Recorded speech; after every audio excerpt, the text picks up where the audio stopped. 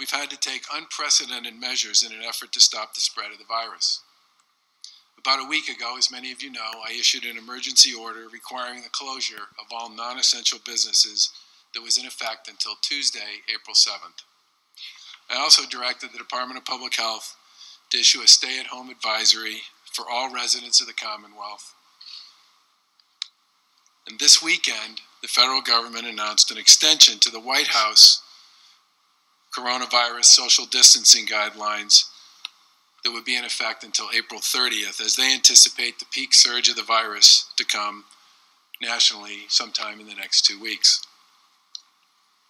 They stated that by extending the distancing guidelines through April, their hope is to mitigate the spread of the virus and reduce the amount of people across the country that could potentially contract the disease. Here in Massachusetts, we've taken some of the earliest and most aggressive steps in the country to slow the spread of this virus, and we must continue to be aggressive in our pursuits.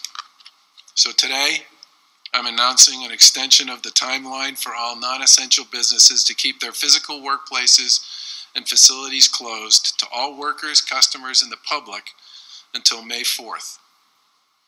This new designation on essential services will take effect tomorrow, April 1st at noon. This order also extends the 10-person limit on social gatherings until May 4th as well. With these extensions, we're issuing an updated list of businesses and organizations that provide essential services and workforces related to COVID-19 that will continue to operate during this time period. I'll get into more details on what this entails in just a minute. But I want everybody to know that we appreciate the huge impact on our economy and on our daily lives that these decisions have, and they have not been made lightly. But based on the facts on the ground, our Department of Public Health guidance to extend the stay-at-home advisory outlining self-isolation and social distancing protocols needs to remain in effect through May 4th as well. I know this is difficult to hear, but we need everyone to continue to go without being around many of your family and most of your friends for your own health and safety and for the health and safety of your family, your friends, and others. As most of you know, my weekly visits with my 91-year-old father are phone calls. And as I said previously, neither one of us are very good at that. And I miss him. But that's just the way it is. And it's the way it should be. And it's the way all of us need to be as purposeful as we can be in dealing with the contagious nature of this virus. Yeah, you got plenty of money to fuck around, don't you? For state government workers, we're also issuing an extension of the guidance to the executive branch employees regarding working from home that we put in place previously, and that will also be extended until May 4th. Yeah. And as we get ready to face what we're predicting to be the surge here in Massachusetts, these actions will improve our ability to mitigate the spread of COVID-19 and the impact the surge has on our healthcare system. Now, we know that for many businesses and individuals, the measures that have been put in place have come at a very high cost. This includes the many local and homegrown small businesses in Massachusetts that we are so proud of. For them and for many others, it has not been an easy time, and we respect that. And we know that today's news won't make it any easier.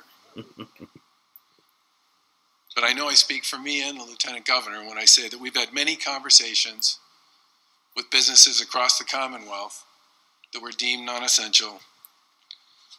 And as concerning as that is to them with respect to the ongoing nature and potentially the future of their operations, they understand why we're doing it. Yeah, boy. And why it's an important step to ensure the health and safety of them and their employees and others here in the Commonwealth. Because if we can limit face-to-face, person-to-person contact now, we can slow the spread and get back to work as soon and as safely as we possibly can. Sure you can. Safely as we can. Coronavirus cases, the word the governor is using is surge. He expects that to hit in April.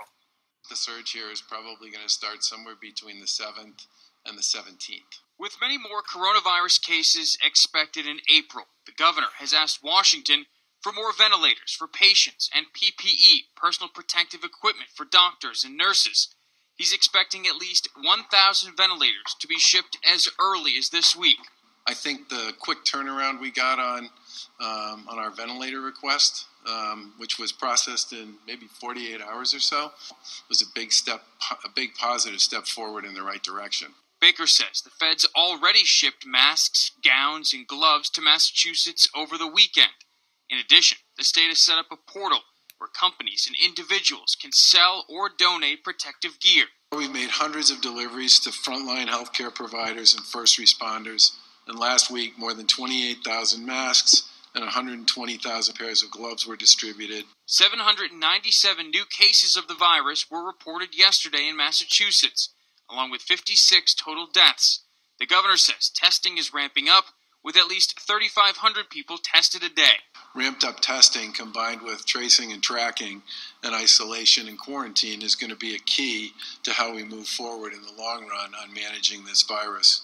Last week, the president signed a massive plan to help Americans through the crisis, the CARES Act.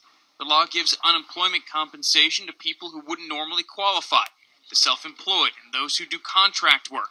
But Governor Baker warns states are waiting on guidance about how to distribute those funds. If you attempt to apply for them now, you won't be able to get through the system because the system won't actually have your name in it. And it may create a risk and a traffic jam for others who do qualify, who do participate in the existing unemployment insurance system. The governor says the state has $50 million on order in additional supplies, but he expects they'll need more than that to weather this surge. In Boston, John Coco, 7 News. Sure.